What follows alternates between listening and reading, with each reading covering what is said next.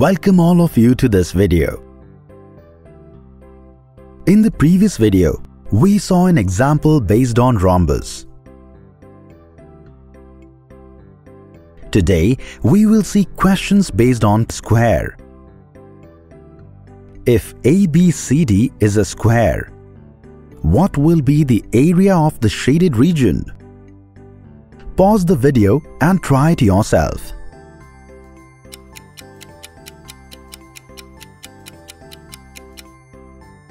We are given that it is a square and we know that the sides of the square are of equal measure and all the angles are right angles. So we can say that the sides AB and BC are of equal measure. That gives us a linear equation in one variable, which on further solving we get the value of x as 4.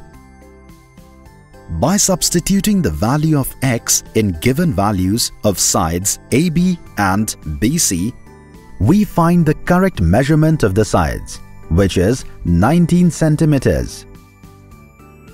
And since it is a square, each arm measures 19 centimeters. Now we have to find the area of the shaded part, which is triangle BCD, whose area we can find with the help of this formula. But which side will be considered as the base and which one height? Since it is a right-angled triangle, we can calculate the base altitude as any side forming the right angle and the height as the other, and calculate the area of the triangle. In this way, we find the area of shaded part, which is 180.5 square centimeters.